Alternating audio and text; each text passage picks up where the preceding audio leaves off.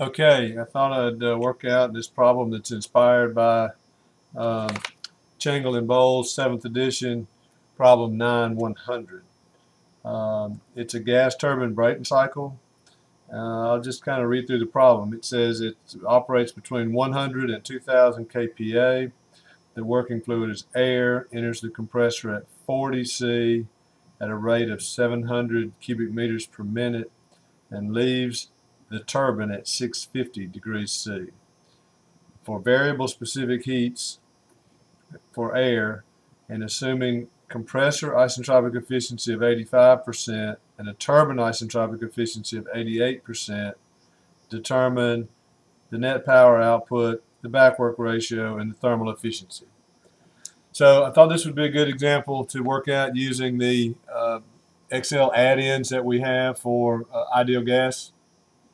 And you can get those at the Excel and ME website, which you can find at www.me.ua.edu/Excel.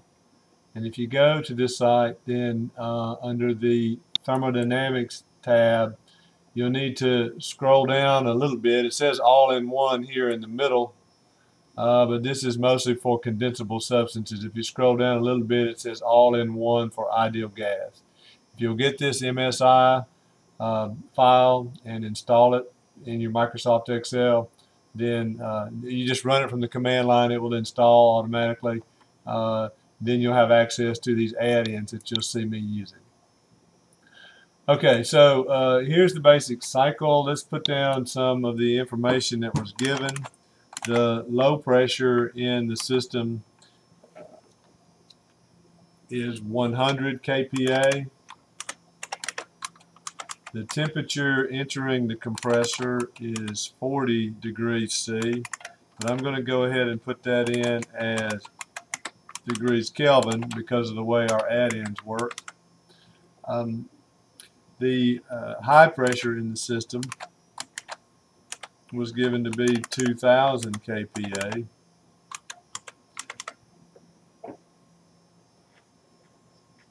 And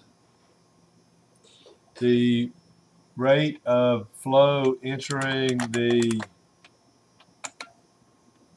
compressor was given as 700 cubic meters per minute.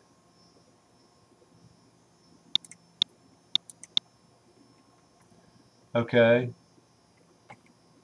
sorry about that, just a little check that everything is going well with the recording. Now, and we're given that the temperature leaving the turbine is 650 degrees C. So that's T4, 650 degrees C, but as I said, we want to express that as degrees Kelvin. So the last bit of information we were given are the isentropic efficiencies for the compressor,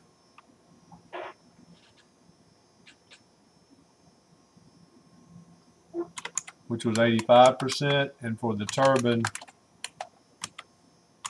88%. So I'm going to make use of defined names in my formulas, and you can find another YouTube video in my channel about that. But if you want to define some names, we can do that with create from selection.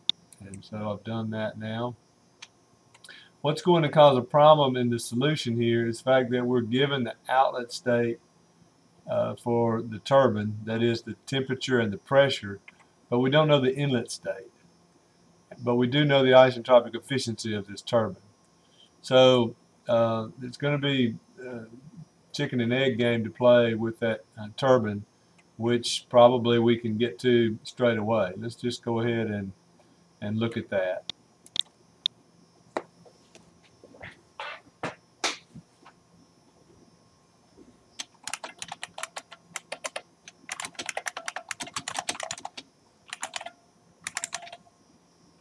So we don't know the inlet temperature T3.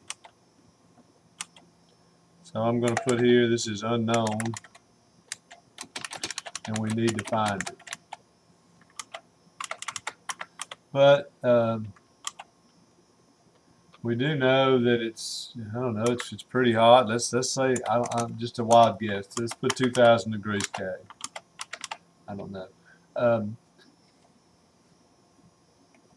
But we do know T4, and we do know the isentropic efficiency of the compressor.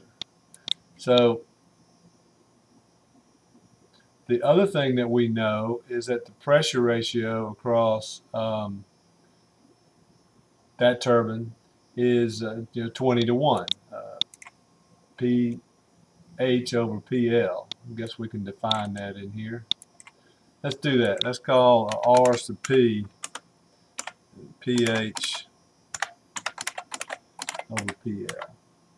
Yeah, it would be 2,000%, but we really don't want to see it in percent. So let's make this a regular number. There we go.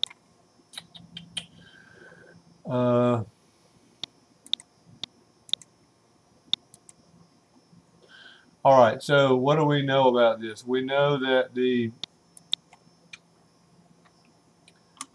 enthalpy, if we knew what that temperature was, that we could find that using our formulas for ideal gas. That is, there's a formula called H air that will give us that value. We just have to make sure we give the correct value for the temperature there.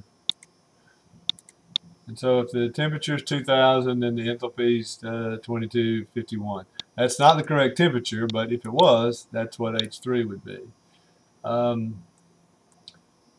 Similarly, if that's T3, we can also find PR3. That is the relative pressure. And there's a function for that. P relative for air, T3.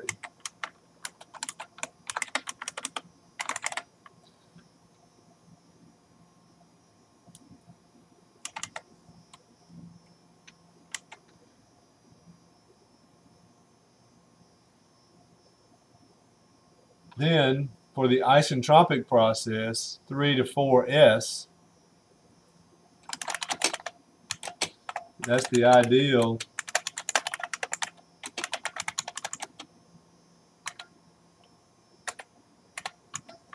We can find the pressure relative pressure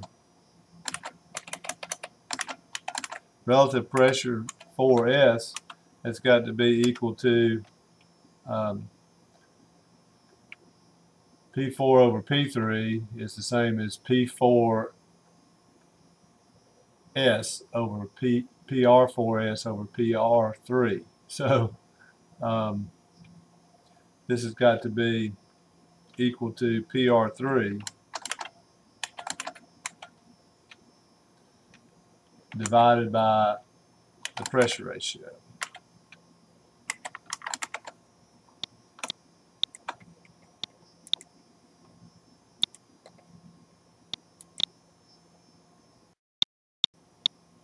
Okay, so continuing on, once we have this PR4S, we could then find T4 because that involves the isentropic efficiency. Sorry, we can find T4S and then we can find H4 and T4. One thing at a time. T4S is now going to be using that PR4S. This is equal to, there's a function for that. T as a function of P relative for air. And the P relative we know is PR4S.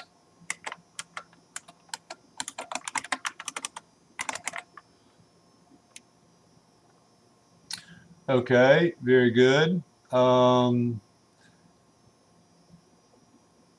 what? Well, H4S, I mean, we just continue on with the analysis as if we know that T3. That's what we're doing. We're just going, if we knew T3, then this is what we would do to calculate T4. So H4S would be equal to H air based on T4S.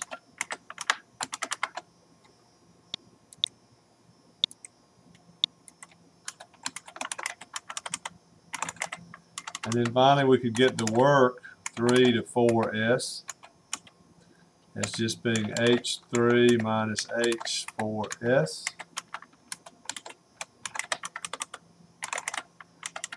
And finally we could get the actual work by making use of the isentropic efficiency.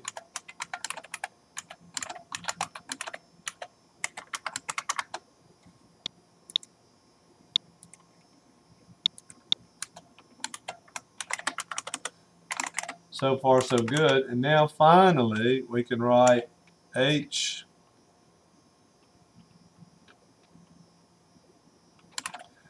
four as being from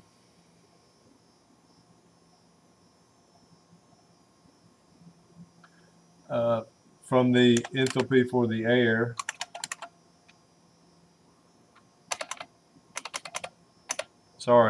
we're going to get that from H3, and then we're going to subtract off the work we just found.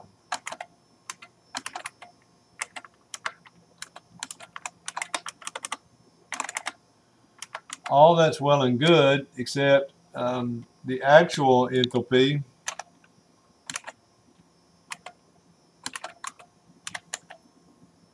is given by the actual temperature for that we were given. In other words,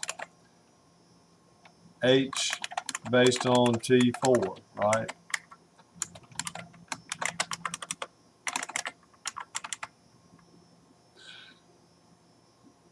So what's the deal? The deal is we need to adjust the T3 that we were given, or that we made up, to make this H4 that we calculate through all of these steps be equal to the H4 that's required, the H4 actual, the one that was given in the problem statement. He didn't give us the H, he gave us the temperature, but based on that temperature we can get the H, and we just need to find. So how can we do that? We can do that in Excel using the goal seek.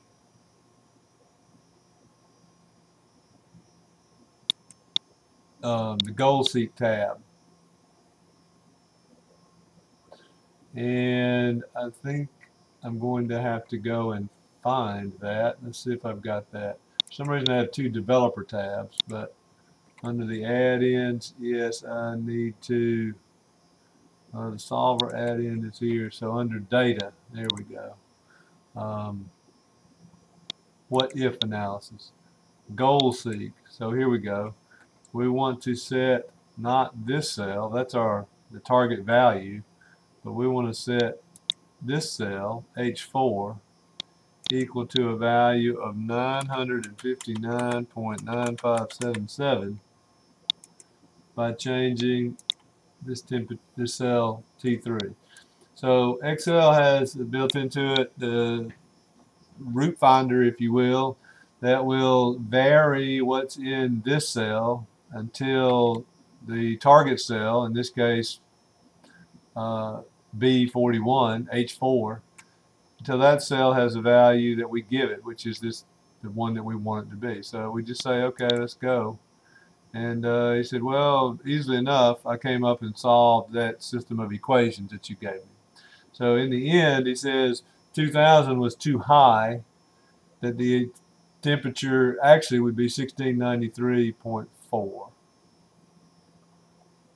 And then that matches the temperature very well.